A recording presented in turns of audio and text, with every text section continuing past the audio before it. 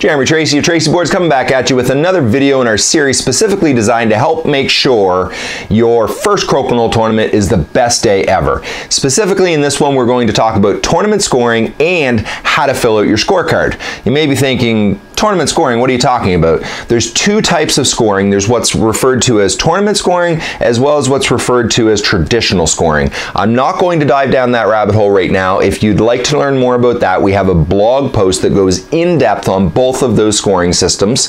The blog's on our website. I'll put a link down below this video. This one is all about tournament scoring, how to fill out your scorecard. You are going to be given a scorecard that looks like this.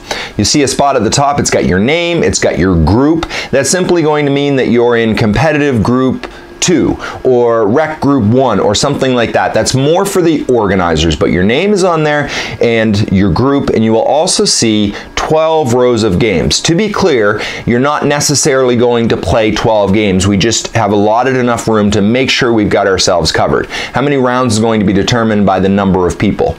Now, let's zero in on what each row of that looks like, because each person, each opponent you play, you're going to use one row of your scorecard to track what happens in that match.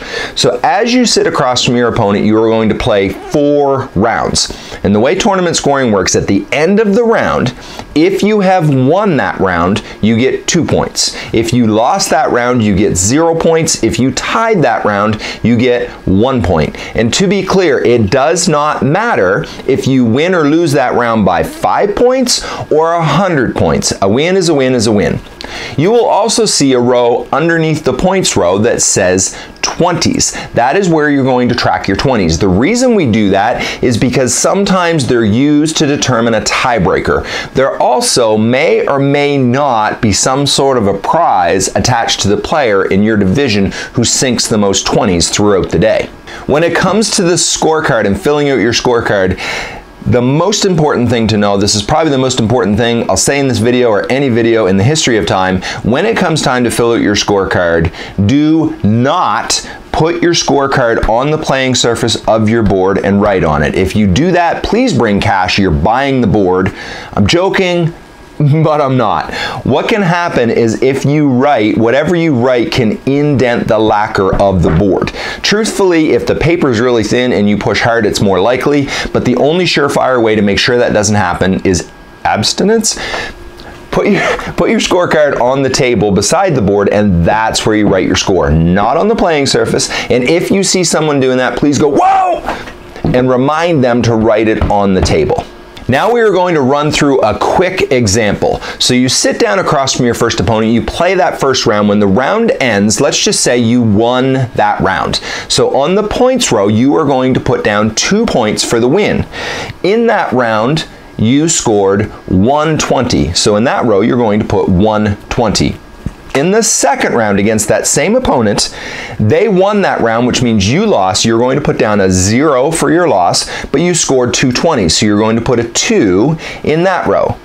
The third round, you guys are fairly evenly matched. You go head to head, you tie that round, and you got 120. So you put 1 in for the tie, you put 1 in for the 20. The fourth and final round, you come back strong and you win that round, and you also get 3 20s. Your 20 shooting is on fire, clearly. So that round ends, at which point you are going to tally it up. So you, for that match against that opponent, you have 5 points and you have 7 20s. Well done.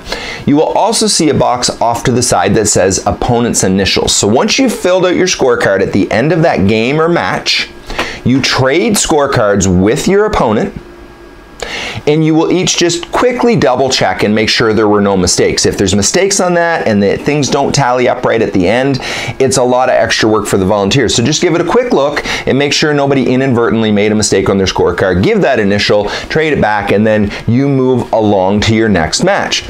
Now, a question we often get about tournament scoring is, what if you tie? There's 4 rounds. It's very possible you end up with 4 points each. Do you break that tie? Absolutely not. It's a timed match. You've got time to play 4 rounds, and it doesn't matter what happens in each individual match in a round robin. What it is, it's the accumulation of how many points you get throughout your matches. That's what determines who moves into which pools in the afternoon. So a tie is fine, you just move on.